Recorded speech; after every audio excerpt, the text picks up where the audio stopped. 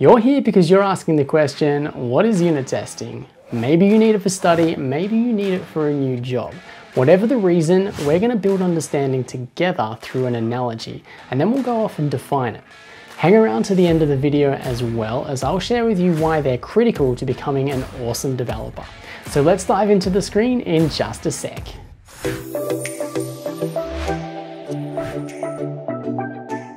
Hello world, I'm the Surfing Scratcher, teacher surfer programmer, and on this channel I help curious learners just like you along on your learning journey. So this video is all about unit testing, and we're going to answer the question, what it is. In order to help your understanding, I want you to think about this blue rectangle here. This blue rectangle represents maybe a game you've created. It might be a world, and in that world you define your own rules for things to happen. Now, outside of this rectangle, there are external things that want to come into your world, things that want to interact with your world. These things could be numbers, they could be some text, and they could be some dangerous things as well that we don't really want to come into your world.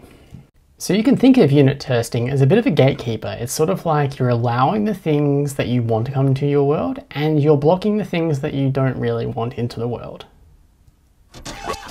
Let's go ahead and define it. So it's basically isolating a little piece of code to check to see it works as expected. So we're kind of breaking down a huge application into some small parts.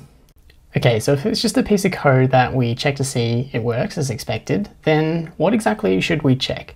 Let's just jump across to some code to have a quick look at it right now.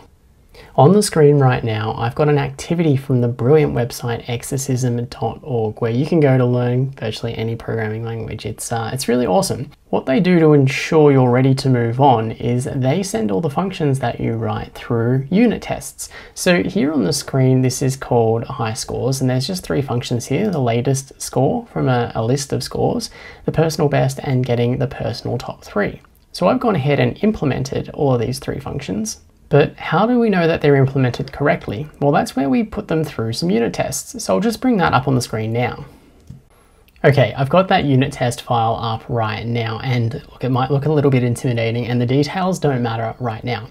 I just wanted to show you what it looks like. So here you can see that there are a whole heap of Python functions here, and they're kind of categorized into tests. We've got test latest score, and we just want to check that the latest score here, so 30 has been appended to this list.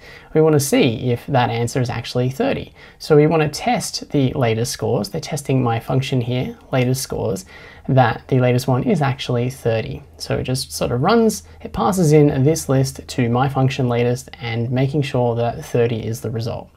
So thinking back to our rectangle analogy, my rectangle is this function here, latest scores, and we're passing in those values. Here we're passing in a number value.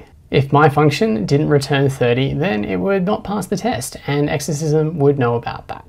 Okay, so that's just a real brief taster into what unit tests look like. Let's return to that question, what exactly should we be checking? Well, the list is kind of endless, but a good starting point is really just to check that the data type that you're expecting. So in that example before, we're making sure that we're getting some numbers.